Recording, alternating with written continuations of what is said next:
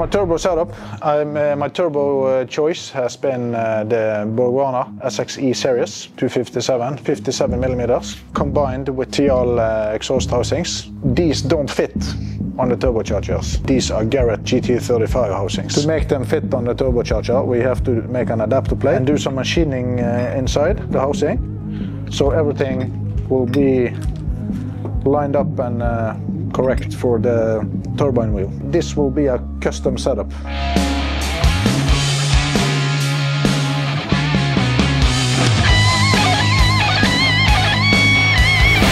The manifolds are made in-house by myself. The collectors are custom made by Elmer Racing in Finland. Really nice guy who does all custom work if you want him to. If he doesn't have what you need on programmed, he will make a program for you. So we had them make a custom 3-to-1 collector that we directly adapt to the manifold. There will be highest possible flow, one on each turbo and one for the wastegate. Wastegates are 50mm ones from Aeroflow Performance. We have used them on our previous setup. Had no issues. Everything worked fine for years. We will use them on my new setup as well, only bigger.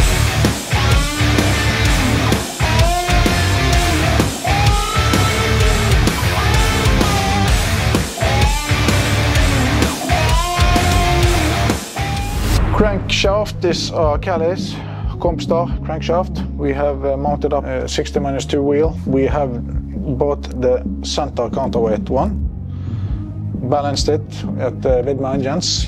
Before balancing, Vidmar engine has checked the crankshaft that it's running straight. If it's not straight, it's not necessary to balance it because you have to make it straight first.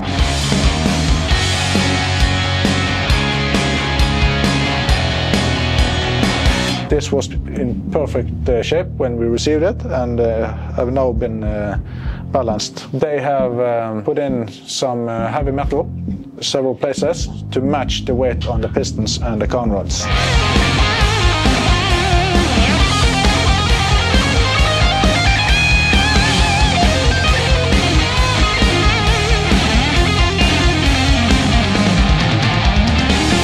The heads is Massed Motorsports 295 cathedral ports. The most beautiful subheads I've ever seen. We've checked all guides and all seats. Vidmar engine has gone through everything. Everything was in perfect shape. They have machined in these O-ring grooves. So since we will run a O-ring setup with a copper gasket, so we will mount up stainless wire in the heads that will be pushed into the copper gasket. Vidmar engine has custom-made guides to the heads against the block, so the heads will be in perfect lineup for the stainless wire to line up against the receiver groove in the block. There are so tight tolerances on everything. Vidmar engine have made special guides to line it up as perfect as possible.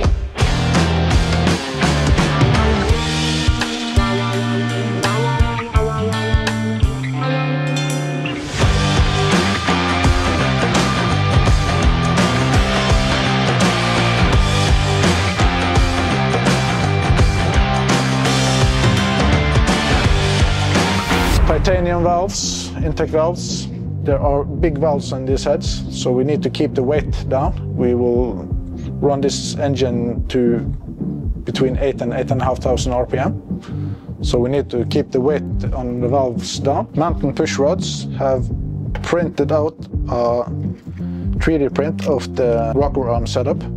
So before they ship all parts, we can measure out the push rod length when the heads are on the block.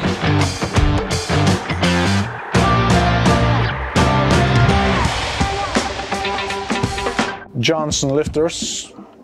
We have purchased the axle oiling Johnson lifters. Short travel, axle oiling. They have been laying around in oil for a couple of weeks. I've had this box in my car, been driving around, and all the air will get out of the lifter. Just a small tip a friend of mine gave me. It's been laying in oil for weeks. Been having this box in the car, and you will have movement in the oil and more air will get out of the lifter.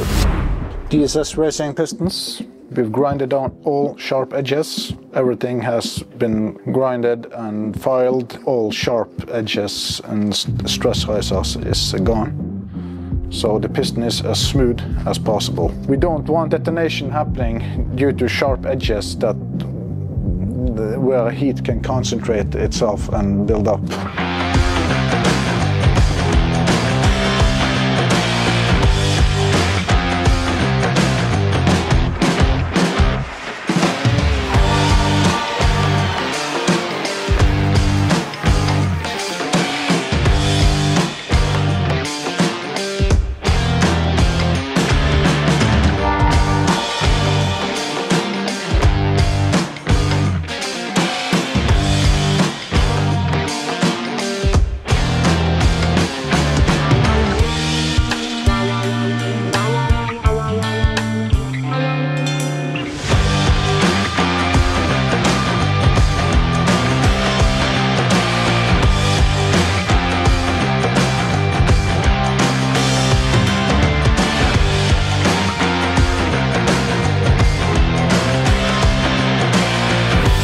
Rods, I-beam rods, they have been rated from Oliver to handle 2000 horsepower.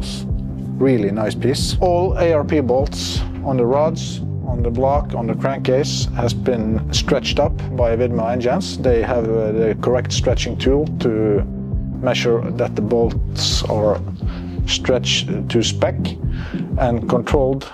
The roundness, the clearances and everything has been gone through by them.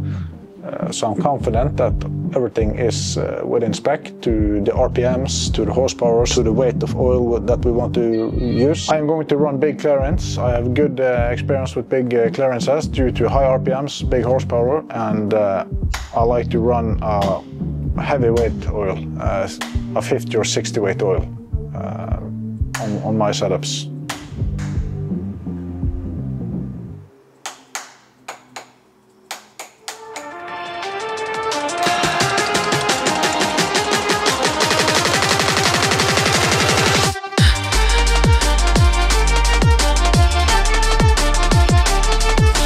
I'm going to run a 10W60 weight oil on this setup, so the clearances has to be adapted for that oil. The intercooler setup will be a chart cooler, a water cooled setup from Aeroflow Performance. I ordered the biggest one I could find in their list, and they also had a water tank suited for running ice in the water, finished with a baffle so you would not have ice into the water pump when circulating. Really nice tank, nice intercooler. Big inlets and outlets, 4.5 inch in and out. It's rated from Aeroflow Performance up to 3000 horsepower, so it won't be much restriction for my setup.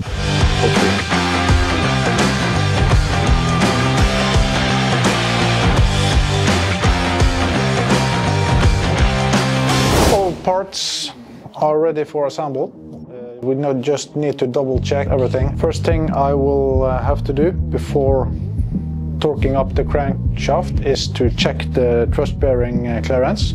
It's important that the truss-bearing clearance is not too tight, so it's not uncommon that we need to grind off to make the clearance adapted as it should. So this has to be checked. Everywhere in the block has been deburred, grinded down. Little sharp edges everywhere on the block has been rounded off, grinded down with deburr, so we won't have any stress anywhere in the block.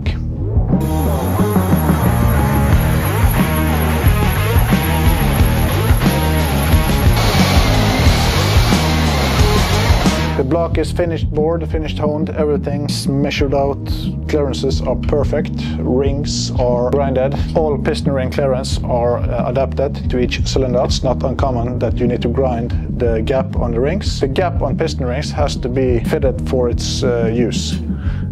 For the amount of heat, cylinder pressure and RPMs that it will see. If the rings expand so much that ends will hit, you can destroy your piston and cylinder walls, and it will be catastrophic for the engine if this happens. This is one of 1,000 things that takes a lot of time when building serious horsepower engine.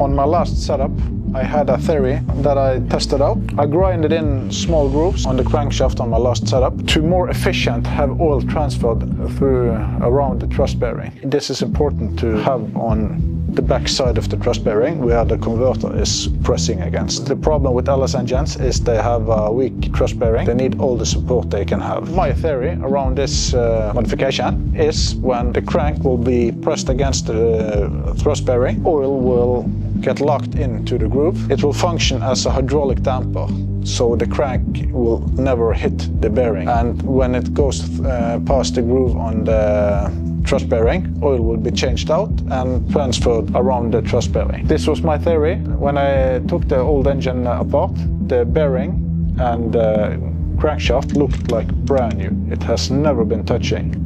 We run 8,500 RPMs. We had 39 pounds of boost. All internals looked perfect. Bearings, crankshaft, everything. So if the modification has helped, well, it hasn't been doing any damage. So we will take this experience onto this engine, and I can see that it will hurt. I would like to talk for hours about this build, but since the car is not here, it's only Raymond that's polishing parts. And yeah, you know, the boring stuff. We want to see the race car stuff. Agree? More power. More power! How about now? How about now?